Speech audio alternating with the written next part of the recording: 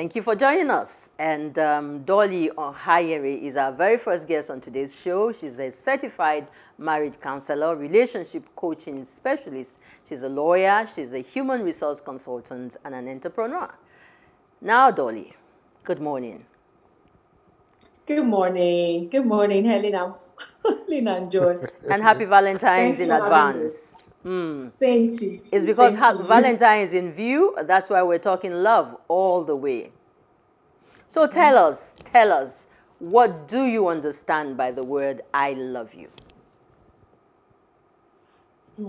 Okay, first of all, I'm happy you and John discussed this earlier, because the truth is, love means different things to different people. And I know you asked the question initially, is love a noun or a verb? You answered it a bit, but I'll just, if you don't mind, love can actually be a noun or a verb, but it would depend on the context in which it is used. So a noun, we all know a noun is a naming word. So nouns are used to represent a person, place, or thing. So when you say things like human beings need love, or my love for football knows no bounds, or a mother's love cannot easily be broken, a noun, love becomes a noun because it represents a person, place, or thing. On the other hand, a noun is a verb. Love becomes a verb when it's in the action. So because it's in the doing, it's an action word, it's a state of being word. So when you say things like, I love you, I love my spouse, you shall love the Lord your God with all your heart, with all your soul, with all your mind, and you shall love your neighbor as yourself. Love becomes a verb in this context because it is in the doing, it's active. Okay. Now, well, I'm sure that we're still going to need a little more clarification on a few things. Yes. But because, you know, I'm sure you agree with us that I love you is a phrase that we come across everywhere, every day, in different situations, you know. Now, can I say I love you to anyone, including a stranger on the streets? Yeah. Okay, so to be honest, in today's world, I love you, like I said, means different things to different people. Is one word that has been abused and misused. Half of the time, people mistake obsession and infatuation with love. I mean, I dated someone in the past who used to abuse me, and at the end of the day, he tells me, you know, I did that because I love you. Yes, I did that because I loved you. Does that even make sense? I mean, how can you say you love me and you inflict pain on me? Love does not hurt others. Romans 13:10. It's very clearly written there. You know, so like you said, people use I love you all the time. You know, they don't know, you know, some of them don't know what it really means. And don't forget, I love you. We have love. We have filial love. We have eros love. We have agape love. We have different kinds of love. So it just depends on where the person is coming from. All right. And sometimes this is the reason why when you mention love to some people, it offends and assaults their senses. The word has been defined and characterized in so many ways. TV programs, films, social media, articles, they have different stories to tell about what love means.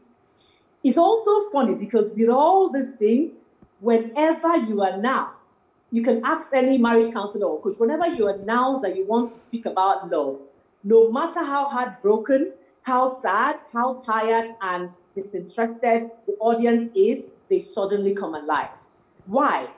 This is because each of us seek love. Whether you're rich or poor, whether you're black or white, whether you're Christian or non-Christian, love is bound to, you know, come wherever human beings are.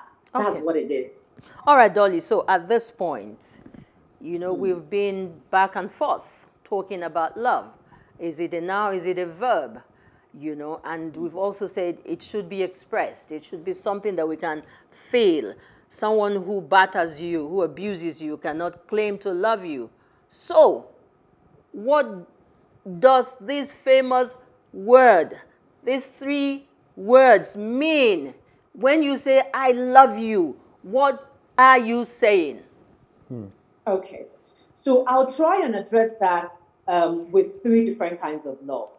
And if you had asked me this question 2 years ago, maybe I wouldn't have been able to answer it. Okay. But I've gone through a marriage theology course, which was facilitated by my mentor, Swedi of Village Africa. So I'll just try and illustrate it with the eros, the philia, and the agape.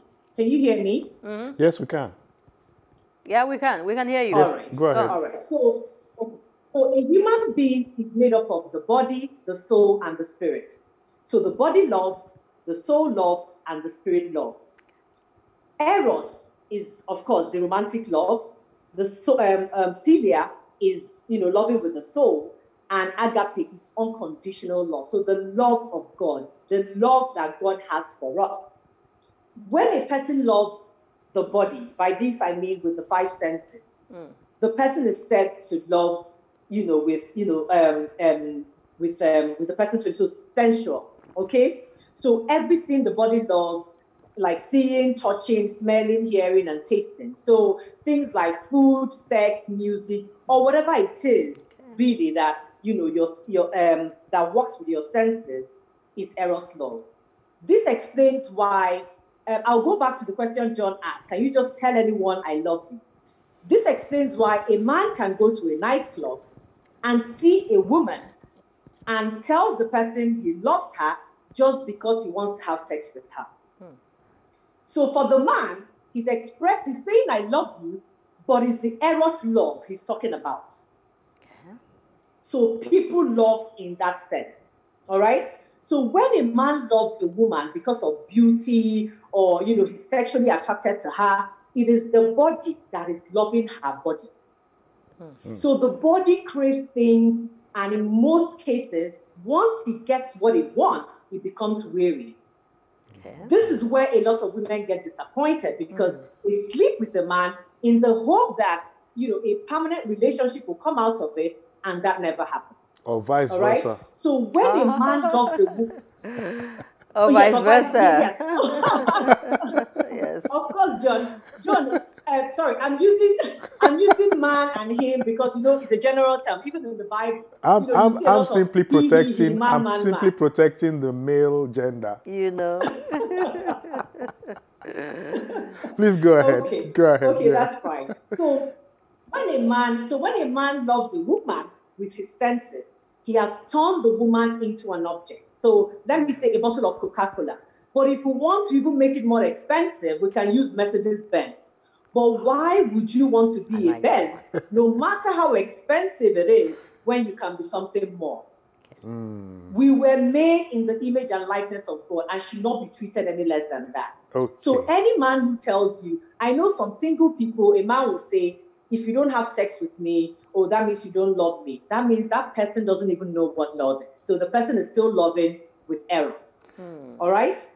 And for us, you cannot enter marriage with eros, which is the romantic love, because it's not capable of seeing you through till death do us part. No way. Loving till death do us part doesn't work with eros love. I see. A good marriage may start with eros love, but it must pick up another kind of love, which is the philia, which is the friendship love.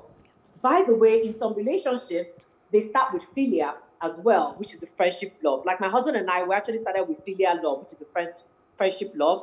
Then he went into eros, and of course, he went into the agape love. So philia is the way the soul loves, okay? It is interested in doing something for the other person. So the friendship thing, give me and I give, so give and take. You have the desire to do good to the other person, but when a man loves a woman because of what he does for her, the chances that the day he cannot provide those things, she's going to withdraw and she's going to become critical and demanding. Wow. Yeah. All right? Yes. So for example, if you're loving because you're getting money from someone, what happens when the money is not there? I don't even need to answer that question. You know, you're going to disconnect. Yeah. There won't be any intimacy anymore between you two. So filial love exists where there is reciprocal exchange of good action. So if that doesn't happen, filial love dies. However, the advantage of filial love is that it is more enduring because, you know, it has to do with a lot of sacrifices. You know, although that sacrifice demands a commensurate response from the other person. Okay, now, all right? Because so as we go along, and filia are very key. Sorry? No, sorry, because you see, there's a lot unfolding as you speak, right? And I think we will come. We'll still talk about the other kinds. We'll come back to the other kinds of love, right? But because I really want to get something clear. It appears that, well, from my understanding, it appears that the application of love, right, is circumstantial. Okay? Yeah. How you apply it, the circumstances under which you apply it. And as a matter of fact, from what you're saying so far, it could even come in stages. Yeah. It could grow from one level to the other. And the bottom line is that it's putting us in so much trouble. Why is it so important for us to say, I love you? Why don't we just... Or to love. Yeah, or to love. Why don't we just go straight into what we want to do? Why is it so important? Why is love so important? Okay, so to answer that question, why love is important is, you know, from the filial love, you have to get to the agape love. And that's where, when you ask me that question, why love is important, love is important. Well, that kind of love, agape love, like I said, are different types. So it just depends on where the individual is coming from. And like John just rightly said now, he said, why don't we just go straight into the thing instead of why do we have to say I love you? The truth is, when you profess your love to someone, it's different when you do it physically, you know, it's different verbally. So it just depends. You know, Helen said something earlier when we started. She said, for men, because men are wired differently, men might not say, I love you all the time. Yes. But their actions might show you that. And John, you actually answered it. So the things you do can prove to your wife that you love her. But for some other people, particularly women, we like to hear those things. These are things we love to hear. We love to hear it from you. We love to know that you love. It is important for us to know that. Okay? And going to the why love is important. God is love. God died for us. God died because he loves us. Okay, so that takes me to agape love. All right? Once you have agape love, is actually developed in marriage. So when we get to the altar, we're getting to the altar with eros and philia, which is friendship and romantic love. But at the point you get to the altar, like for Catholics, the priest says something like, you have come to this church that the Lord may seal and strengthen your love. What does that tell you? It means that at the time you're even coming to the altar, your love hadn't been strengthened. Okay. All right? It means it was still leak-proof at the time. But by the time God blesses your love and pledges his divine support for that union, then his grace will lead you, will definitely transform that initial love to agape love. Okay. So it's when we get to agape love that we start talking about unconditional love, you know, what God did and things like that. And like Galatians 5:22 said, the Spirit produces love. So that's why you have to get to that agape for you to be able to understand what love is. So when you say, I love you to someone, it will mean something. You know, it will make a difference because, you know, you're not just loving, you're making sacrifices. 1 Corinthians 13 says, 13:4-8, of course, love is kind, love is patient. I don't even need to go through all that. But the truth is when you get to agape, when you have agape, and agape love is developed in marriage through the challenges we experience. So it's not just something you carry from your relationship. It's not possible. Okay. So it develops inside that marriage. All right, then. A lot of it is more on the agape, you know, for human beings. When you look at all the beautiful features of the agape love. It's kind, is not puffed up. You know, it perseveres. It does not see any wrong and all of that. Now, we're talking Christianity. Love is everything to every human being born of man and woman, whether you're a Christian or you're not a Christian, if I'm right. So is love's foundation based on religion? And can you talk about love without talking about God? So you're situating love more in a family between husband and wife, boyfriend, girlfriend. How about love, you know, amongst other members of the family and the society? Which of these definition of love really do we expect to see and experience? Okay. So for love, like loving your family, loving your friends, that's why there's friendship love, all right, which is the filial love. Okay. And like you said, let's not go into agape, because agape is basically for those that are already married, all right? So if we're talking about love for, you know, others, filial love is friendship love. So that's where you build, you know, relationships. And don't forget, we're supposed to love everyone around us. So it's not like it's our responsibility to do that. So you can't see someone, and that's why, let me give you an example. You know when you live with your domestic staff, for example. And why I'm bringing this up is because on social media, we've seen a lot of videos, a lot of experiences of people where you're living with domestic staff and you treat them like they're slaves. I mean, they're working for you, but you must show them that love.